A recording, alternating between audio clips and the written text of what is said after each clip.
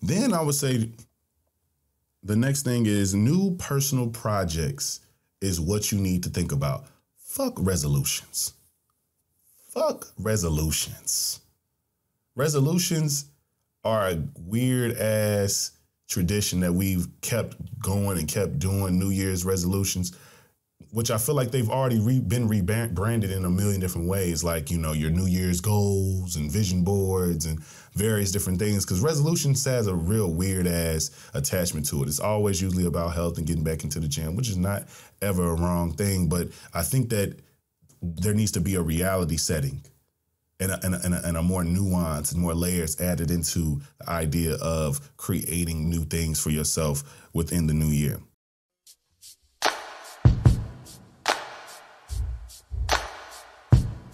Welcome. This is the Simply King podcast. And it's your boy Rodney Perry, King himself. And you just tuned into the Soulfully Conscious podcast for humans, simply being humans. And we are at EOD. You know what EOD means. If you've been here in 2023 like the rest of us, or unless your last name is Star and you happen to be a starfish, then you don't know. EOD now means end of December. Not end of day. End of December. Correct your corporate jargon right now. Today's episode is going to be talking about, I guess, kind of just the end of year wrap up. You can call this a special delivery episode as well. I'm chatting about, you know, what the 6 months and 30 is like. I'm going to chat about what I feel like, you know, what I've learned about myself in this year, what I plan for in the new year in terms of my own personal projects, because I think you all should have personal projects. So I'm going to tell you why I believe that. And then wrap it up and talk about the world, because what hell of a year have we had? Let's get into it. This is Simply King. So before I get going, I wanted to do a very official, unofficial, I guess, you know, mid-roll, if you will. Mountain Valley water, this right here, is some of the best water I've ever drank in my life. I currently fast on Tuesdays and Thursdays, and for me, it's the best thing I need to cleanse. It's the best thing I need to reset. It's the best thing I need to do all of that. This is me starting what I want to do in 2024 at the tail end of December. And that's me letting you know, Mountain Valley Water, I'm going to tag you in this. I'm going to tag your marketing specialist. I'm going to find whoever I need to find to let you know we need to work together. I've seen the branding, I've seen the marketing, and I think the only thing is missing is me. Let's get into it because your water is great. And I highly suggest for everybody to get some because it tastes great. It's just good. It's good. It's just good. And also, better for all. You know, better for all. Get into it. We all need more compostable, recyclable cups. Get into it. You know, getting on my advertisement this year, you know, at the end of the year for next year. You know, a little practice. But to keep it going, I do want to do one singular 5-minute segment for the end of the year, because it is a new segment that I'm introducing. And I'll talk more about, you know, the why. But today's 5-minute is giving credence to one of my favorite songs of this year, according to my Apple Music replay. According to my Apple Music replay, a song by the title of For Granted, featuring what you would call a collaborative supergroup, jazz supergroup called Dinner Party, that includes Terrace Martin, Robert Glasper, Ninth Wonder, and Kamasi Washington. And they have Aaron Ray on the vocals of this thing. It is the jam. Now anything else won't do. You remind me of something I never had, like on another planet. Add it to your playlist. Vibe out. Thank me later. One of the best projects that came out this year. And certainly was one of those ones that kind of caught me up in the rapture. It was one that just makes sense. And all the words I just feel so good about. But let us get into the nitty gritty of the thing, because this won't be too long of an episode. I just wanted to tap in with y'all because I feel like I would be remiss to not speak to how my year has been, why my year was presented to you all in the way that it was from a podcast perspective, and just how I feel about life, you know? So I turned 30 this year on June 1st, actually. Yes, I'm a Gemini. Get it out, get it out, get it out. Get it out your system. Yes. Realize if you didn't already know, welcome to the Simply King podcast. You've always been here listening to me. Yes, I know. It is what it is. But no, my first 6 months in 30 have been interesting. And I've kind of put them into 3 parts. First, it was a restructuring. I feel like I restructured so many elements of my life. I had to move at the time, you know, this time I had moved, newly moved, and only had been here a few months this time last year. So I was still very much getting adjusted to a lot of things. I was in a really weird place. My money was the funniest it ever been in my life. And I felt like so many things that I expected weren't there. I wasn't being able to truly operate at my fullest capacity. I felt like I was failing in so many aspects of my life, from in terms of romance, in terms of platonic relationships, in terms of, you know, how I was showing up for myself as a whole, my body, my wellness, all those things. So I feel like I had to restructure. You know, I found my place, moved in, started to really get adjusted, started to really, you know, get back into the swing of things, started to, you know, increase my bandwidth and take on more projects. Started to realize that my, you know, something that I've always known, and that is my patterns and my habits and the systems that I've created and tested out for my life are truly beneficial to me. And they are the things that I need to stay, you know, to maintain, to prioritize. Like, yeah, no matter what the situation is, if I have guests over, if I'm planning to do anything, I think I learned the value in having these like elements and these pillars in your life that are consistent. And we need that structure. We need that infrastructure within our lives. And we need to treat ourselves a little bit more like not even like a business, but like an organization. You know, we need certain departments that check on various things, a part of our lives. And it's a lot for us to manage. I think it's a lot for us to manage. And I get it. We already are managing and trying to, quote unquote, raise the, you know, traumatized inner child. But we also are managing a whole ass adult corporation called you. And I get it. Trust me, I get it. But the fact of the matter is you got to do it because nobody else can. So I want to reassure you that it's possible, you're capable, and you're able to figure all these things out, but you're running your own race. Keep that in mind. You don't have to go as fast as somebody else or as slow as the next person. Find what your pace is and create the life that you want. It's just going to make sense in the end. After restructuring, I feel like I had to release. And this is probably one of the hardest things I ever had to like say over a mic, because I haven't discussed it on anything since it occurred in my life. But I had to change a few relationships in my life, major relationships in my life. I had some real genuine, for lack of a better phrase, friendship breakups. Some of the first I've ever really had in my lifetime in a real genuine way. Not in a, we really only been cool for a small amount of time and we just kind of fell out or lost contact.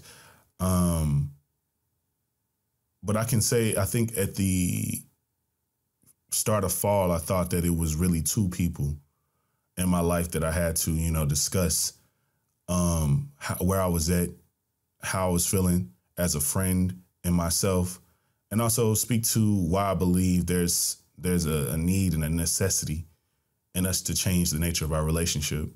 Does that mean that, everything is done forever? I don't know. But I think for right now, I know that for what I need for me and for what I need to do to expand, I think I need a different type of friend in my corner right now to be that close to me. And I think that was the hardest thing I ever had to do this year. One of the hardest things I had to do this year was genuinely realize that, I might need to adjust and separate myself from people that I genuinely love, genuinely cared about for years, seen as family. But I think that we all are doing things in our own ways. We all are growing at different paces. And I think for me, I'm at a place now where I feel like I've grown alone. And I've grown to a certain point mentally that it's like, it's hard for me to make space for something that I feel like I know you're capable of. And it to me, I feel like I'm going to ultimately end up being the bad guy to forever not show up because I know that you're capable, to not show up because you are, self-sabotaging or whatever it might be. Or just genuinely just not being a good friend in general. And I think that the back and forth, the stagnation, whatever it might be, the, consistent issue that you're still kind of dealing with year after year, it gets hard to kind of support that. It gets hard to feel like you're not enabling something when you feel like you're growing in each year. You feel like you're growing incrementally. You feel like you're getting better as a person. You feel like you're figuring it out. You don't like it when people around you can't do the same thing, and especially when you're willing to help, especially when you have helped. I think that was one of the biggest things I had to do, because I had to really reassess what it is that I seen community really genuinely being an enriching space for me in my life. So I had to really release. That was the biggest release I had to do. I had to also release some perceptions of myself. I had to let go of my, lover boy, forever dating perception, and understand that I need to really go back to the drawing board and understand what type of partner I want to show up as in a future romance, and what are my hangups? What is my leftover jadedness from previous relationships? What is it that stops me from, diving in a deeper and vulnerable way when I make new connections? What are my problems in dating? What are my issues? What are my hangups? What are my red flags? What are my red flags? Not the ones that I'm thinking about for other people. What are mine? What am I bringing to the table that is truly maybe a pause moment for certain people? I had to think about a lot of those things this year, and had to release this idea that I was any way, shape, or form just, completely healed, or that, that the work still needs to be done. But also consider myself that, I am able and capable. So I had to release a lot of things from my own self-perception to be able to continuously grow. And just honestly, just think about myself and think about love differently. Think about my vulnerability differently. Think about what emotional safety looks like for me and how I should prioritize that and not put that into somebody else's hands. How I should lead in that and not put that in anyone else's hands. To not expect for there to be a group thing. I think it should be. But to expect it, you shouldn't. I think you should take care of you and make sure that you're not harming other people, for sure.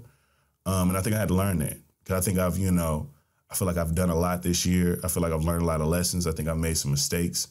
And I think those mistakes have taught me very specific lessons that I needed to really understand about what I need to feed in myself, what I need to never ignore with myself, that I'm truly a person that needs things. I'm not a person that is without, needing things to live. I need intimacy. I need, community. I need friendship.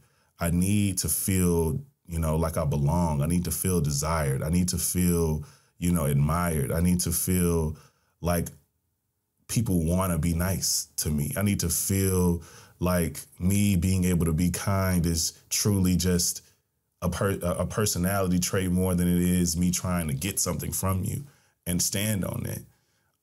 Me being able to be vulnerable to you and with you is not some, kind of, I would say some type of, what's the word I'm looking for?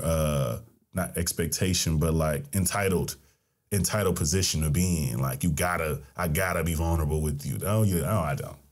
I could pick and choose. I could be better about being vulnerable more often, but I also don't gotta do that with you just cause, you know? Who are you? And why should I do that with you is the question, you know? And so I had to release a lot of those things, release a lot of those thoughts, release a lot of those feelings about myself and my life in a lot of ways. And lastly, the last thing that I think I learned was I had to really be better about reassurance. And that's all around reassurance for myself, to continuously allow that to be the motivator for why I do what I do, to reassure myself that, hey, it could have been different. It could have been different. You could still be in Jackson. You could still be in so many different spaces and places, but you've made a number of decisions to put yourself in the scenario that you're in. Imagine if you continue to keep working hard. Imagine you keep showing discipline and keep working at yourself and doing the work where else you can be. You can probably get exactly what you want. You will get exactly what you want. Fuck a probably. You will. And I love that that's something that I had to come into, and I'm still adjusting myself to, is like, I need to continuously reassure myself that I'm good. Reassure myself that I'm going to figure it out, that I have figured it out, that I am capable, that I am able, that I have all these things, you know, that I'm abundant, limitlessly. And it's just all on me, on how I show it to the world. And so many things wouldn't be issues unless I made them issues. So many things I am the root of those things. They don't start or go or speed up without me. And I'm the center of that. I'm the sun in my life. I'm the universe of my life. And I have to walk and talk like that a lot more and believe in that a lot more. But also let it be known that none of those things means that I'm a lone wolf, means that I don't need nobody. None of those things mean any of those things. I want to connect with other universes. I want to connect with other people. I want to be in community with other people. I want to continuously build with other people. I want to create with other people. I want to trust other people with my things, where they see vision, where they see ways in which my things can improve, taking that criticism, taking that help, helping others, giving them my time just because I can give them my time, because I appreciate them for who they are. Reassurance. Then I would say the next thing is new personal projects is what you need to think about. Fuck resolutions. Fuck resolutions. Resolutions are a weird ass tradition that we've kept going and kept doing, New Year's resolutions, which I feel like they've already been rebranded in a million different ways, like, you know, your New Year's goals and vision boards and various different things, because resolutions has a real weird ass attachment to it. It's always usually about health and getting back into the gym, which is not ever a wrong thing, but I think that there needs to be a reality setting and a more nuance and more layers added into the idea of creating new things for yourself within the new year, i.e., new projects, new personal projects. And your projects need to be something that you genuinely understand about your life and yourself. And this is where I, yet again, do another mid-roll situation. I want you all to be able to document your projects in the best way with supreme organization and something that you can get to on all of your devices. And you know how I do it? I use Notion. Notion not only is AI powered to be able to help you when you're coming up with list ideas or organizing information, but they just have a quick and easy and truly user-friendly platform and interface that I think truly does the trick for no matter what it is that you do, if it's work, if it's personal, if it's for, a community project, no matter what it is, there's so many templates that are already available for you to utilize, and also so many customizable features that can make whatever you need into whatever you need. So check it out. I actually am going to drop a promo code for you to go ahead and get signed up for Notion and tell them I sent you. I appreciate you. I appreciate you. I appreciate you. Now, I do use Notion. But I feel like I want everyone to understand new personal projects for yourself are truly what you should adopt. Not resolutions, personal projects. Reason why I say and make that distinction is because I think we need to add more nuance. Saying that I want to get back into the gym again, we need to figure out why we keep saying why we have to get back into the gym. Why do we keep having to start over? What's the problem? What's going on? What's in the way? What's breaking the consistency? How are we in the first, first two quarters of, the year, possibly inconsistent, not really getting back into the gym, having a period where by the end of March, we realize like, damn, I ain't been in a month. And then we start back again in April. And now we're talking about working on our summer bodies and We keep making it into temporary things when we could make it for life. We could be setting ourselves up to be a healthy individual for life where we're not getting back into anything. So think about those things and approach it that way. Maybe you need to read something. Maybe you need to follow and take in some other type of media to support your mindset and shifting so that you can get in the gym, stay in the gym, get on a better diet, stay on that better diet, be better about your wellness, be better about your health, read more, maybe join a book club to find accountability partners in various different things. Find out what it is that you need to do to make your own personal project into something that makes sense for you and that truly benefits you as a whole. Something that's my own personal project is genuinely prioritizing my hobbies and outlets in the new year. I feel like I rarely have hobbies. I think for a long time, working in corporate America, you having any type of creative outlet outside of that pretty much takes up all of your time, or it can, if you allow it. And I think for me, I didn't realize that I was, selling my overall, quality of life short by just continuously just doing things for work and then doing whatever it is I wanted to do. Now that my life has converged to a place where majority of the time I'm doing exactly what I want to do in terms of creating, now I have these gaps in this time where it's like, I need to fill this. I need to do something. I need to adopt a hobby. And shout out to my friend Elena, who gave me a great suggestion of a hobby, of 3 types of hobbies that you should, possibly have. And that's one where it's a productive hobby where you're learning something new that can probably be applied to life. Something mindless, that really only impacts you, but it's mindless. It can be whatever. It doesn't really affect anything. It's not incremental growth. It's just a mindless activity that you find pleasure in. And then the last one being moving your body in some way, shape, or form. And that could be whatever it is, but it's a hobby that you move your body in some way, shape, or form. I highly suggest everybody to do that. But outlets as well. Like I want to speak more in public for fun and recreation, recreationally, but also professionally. Write more, just do more writing as a whole, for various different reasons. Recite my writing. Allow for it to just be known that this is what I'm thinking about. This is what I've thought about. I wrote this poem. I wrote this prose. I wrote this essay. I wrote this just random ass, sonnet. I'm gonna get into sonnet. I'm gonna get into just writing. I'm just get into just various different outlets. Painting more as an outlet as well. It's something that I want to do in the new year. Just finding little crafty things to do around the house. You know what I'm saying? On a consistent basis is something I want to do in the new year. So just hobbies and outlets, hobbies and crafts, if you will. Next, I would say is the Vibe Hour is my new baby.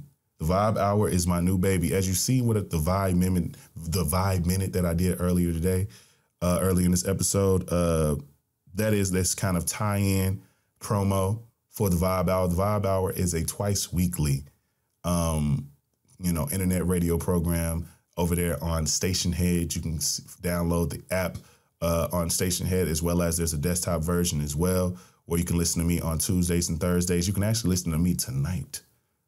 This is December the 28th, the last show of the year. I'm doing my end of the year wrap up episode where I'm going to give you some of the best songs that came out this year. A lot of them will probably feature on a playlist throughout, the Vibe Hour's existence, which is only was really the end of September. But nevertheless, I'm going to still cover so many songs and talk about so many new songs that came out this year and things that I think are just impactful in the year as a whole. chat about that, chat about what I think is to come in music, and yeah, wrap up the year right with just a good feeling and a good vibe on exactly what it is that we need to be talking about, you know? But the Vibe Hour, I have so many plans for the Vibe Hour.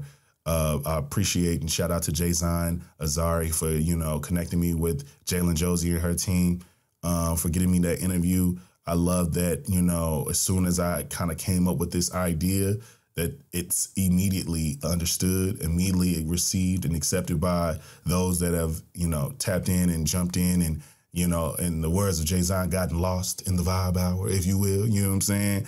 And it's a great show. It's a full-on concept where I'm walking you through the music. I'm talking you through the music, if you will. You know, I'm talking you through it. And basically, yeah, I, you know, choose about 20 to 25 songs on a various different themes. You know, I've done things around, I've created what I feel like is my own genre, being New Age Quiet Storm. And I've done about 2 different, you know, volumes of those.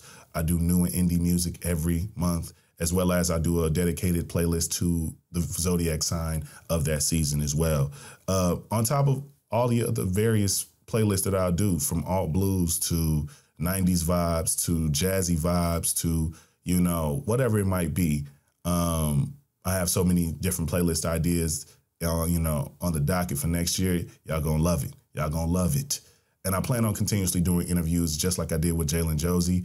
I want to do ones that are even more in depth. I want to have ones where they are also on the show as well and kind of, you know, walking and talking through the music. You could check out actually the first version of that with Coco on my We Cry Together episode edition of the Vibe Hour. It was great. You can listen to all of my various past editions of the Vibe Hour on Station Head right now.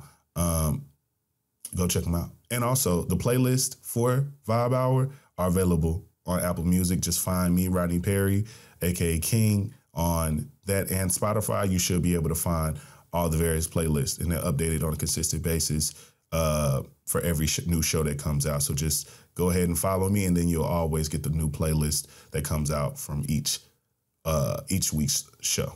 Appreciate you. And then my last kind of, you know, personal project, I guess, for next year is really holistic growth. Holistic growth, you know? And I feel like when I say holistic growth, I'm thinking about my health. I'm thinking about wellness. I'm thinking about my mind. I'm thinking about my mental health as a whole. I'm thinking about me satisfying the things that I think I don't satisfy enough. Me making more time for personal intimacy, healthy personal intimacy, me making time for communal intimacy and camaraderie, me opening myself up to new acquaintances, new connections, me getting out my own way and thinking about a particular fear or a particular rigidity that I kind of want to get past. It's like there's such a thing as, you know, things that are a part of who you are, and there's things that you try to avoid in changing. And I think I'm a big person who's always been about, you know, growth and transition. And I think that the space that I'm in now is that, and I said this this past holiday weekend to my best friend Lou, is I feel like I'm at a true grounded point, a stable point, to be able to truly jump to a new level, where I'm not thinking about moving anytime soon. I'm not thinking about moving from the place I'm at. I'm not thinking about moving from the neighborhood I'm in. I'm not thinking about moving to a whole new state or transitioning to a whole new job or looking for a whole new job, doing anything else with my time other than just continuously expanding. Like, I feel like I'm in a really, really good spot and a really good place to start the new year. And that feels good. That feels great. And so I feel like I can really, if anything, you know, for all the folks who love to, you know, grow plants, I feel like I've been propagating all year. And I finally have, you know, sprouted those roots and ready to be in the ground and really be grounded and rooted and nurtured to continuously grow tall and towards the sun. You know, it's kind of how I feel about life right now. And so I want holistic growth is my new personal project. And I want to find those measurable points by using things like Notion, code in mind, description. And I just feel like that's really where I'm at with it. It's like I really genuinely want to be better about how I feel about myself. I want to love myself better. It's something that I say as a mantra on a consistent basis. I want to love myself better today and tomorrow. I want to be a better lover to myself today and tomorrow. It's something that I have to continuously remind myself of, but I feel like growth is the easiest when you're stable, when you're not moving around, when you're not rocky, when you're not forever in this transitional period. And I think I've always opted into transition, opted into major change. And those major changes have had a certain impact on me that I have to admit and grow into. But more than anything, I have to love myself better, genuinely. As a human being, I have to love myself better. And let's close out on the world, because I've talked way longer than I even expected to. This year we witnessed 2 wars get started. Aliens are amongst us. AI has been pushed to a whole new motherfucking level. So much has happened this year that it's damn near hard to even put it all into one sentence. But I think that if we've learned anything in this year, we've learned that them damn loans are never going to be paid. Joe Biden possibly will lose the election. People are going to forever continuously argue about the things that we've told them each year they shouldn't argue about. So $200 dates, we're going to see you in 2024 more than likely. 50-50, we're going to see you in 2024 more than likely. All these things are going to be there. So if they're going to be there, ask yourself, will you care? Will you respond? Will you get into it? Will you allow for yourself to be riled up by the continuous and arduous just debate online that does not do anything or go anywhere, ever? Will you do it? I think some of you will. And it's okay. Because I think it's how it's been. It's okay. But I think you can do better. I think you can truly do better. But I feel like, it's been hell of a year. I know it's been different for everybody. I think we all are genuinely still not speaking to the adjustments that we are adjusting to via the pandemic. People are still working from home and continue to want to work from home and prefer to work from home and have expanded and adjusted their whole lives from a work from home setup. So companies, CEOs, various different people, I think people should let that shit go. I think that folks are nosy as hell, want to see if people have other jobs. They do. If that's a problem to you, pay people more. That's how that works. Free Palestine. Why are we continuously sending Ukraine money? What else do I need to say about this year? R. Kelly's still in jail. Diddy is a creep. A massive creep. Massive, massive monster. And it's finally being revealed. Is this the reckoning of hip hop? 50 years in hip hop? Who knows? Yeah, a lot of things happen. But honestly, I'm over it. It's the end of December and we made it. I want you all to feel good and feel better about the lives that you've lived in this year, to consider that everything was on purpose. Consider that everything will make you better, regardless if it felt like a setback or felt like a step ahead. Either way, you're going to be better for it. Trust me. You're good. You're in good hands. I love that, we all get another chance to be better and do better. I'll wrap up and close on this particular announcement of going on hiatus.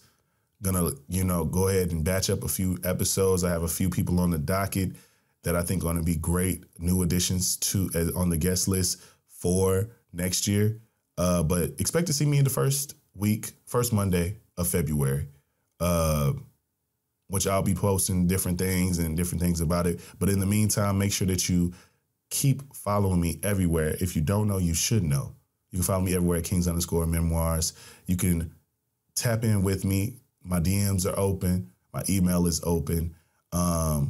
Make sure that you follow the Simply King Pod on IG and go and like the Facebook page as well and continuously interact. And, you know, if you have any particular suggestions or guest suggestions, anything like that, make sure you can just go ahead and DM me those things as well. I appreciate you. I appreciate you. If you don't, and you've been listening to this for however long you've been listening to this, make sure you leave a review. Make sure you are subscribing. You don't got to just follow. You don't want to miss nothing. Make sure you get to it. I appreciate y'all so much. It's been a hell of a year. I really feel like next year is going to be one of my best years. I'm claiming and naming and claiming. I don't know if I ever really named and claimed that before. It might be prophetic a little bit that I've never really done that. Or maybe I just can't remember. Nevertheless, I'm claiming that next year is going to be a really great year in podcasting. I feel real comfortable, real good, real stable, and real able to, you know, improve the quality of everything about the pod, the sound, the visual, the environment, the guest, the, you know, level of conversation, all those various things I feel real good about. So I look forward to seeing you all in the new year, for y'all seeing me in the new year. And I hope that y'all are good to yourselves as we get to the close, the true close of this year. Everything happens for a reason. Trust me, you're blessed and protected. That's all I got to say. This has been the Soulfully Conscious Podcast for humans, simply being humans. I've been Rodney Perry, also known as King. And this has been the end of December episode. And this is Simply King. Peace.